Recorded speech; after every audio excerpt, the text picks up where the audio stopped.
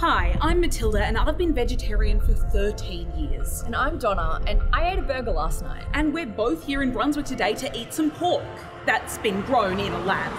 Cultivated meat is finally set to enter the Australian market, with this product expected to hit shelves at the end of 2024. So we're here today to put it to the test. Both in terms of taste, environmental sustainability, and animal welfare. So this has been grown in a chamber, in a lab? Yeah, so this is cultivated pork. It's slaughter-free, so the animal that this is made from is still alive. Okay, good. And it should taste exactly like regular pork mincemeat. Okay, I say we go on the count of 3. Okay, all right. 1, 2, 3.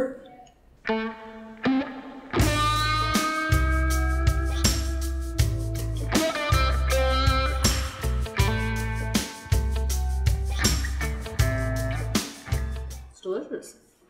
I mean, from what I can remember, that's meat. From what I can remember, which is very recently, it tastes exactly like regular pork. That's actually very delicious. It's very good. Tell me a bit about how the pork is made. Yeah, so we start with some initial cells from the animal, obviously. So it's a small biopsy from the ear of the pork. So the pig goes on living its happy, normal life. From there, we take those cells into the lab and we reprogram them to what is called an induced pluripotent stem cell. From that point, we add some media to them. And when we say media, we're actually just referring to the liquid that we add to the cells. That's made out of glucose, amino acids, etc. We then direct those cells to become muscle and fat and combine them to make a real meat product.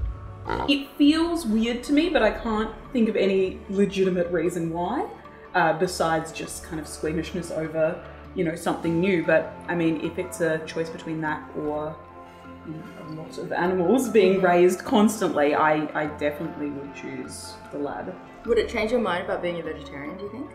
Well, I'm not 100% convinced that I wouldn't count as one. I think my vegetarianism has always been about not wanting animals to have died in the process. So I guess whether you technically still call yourself a vegetarian, I don't really know. But I would be very open to it, and it seems like the better option than trying to convince everyone in the world to stop eating meat.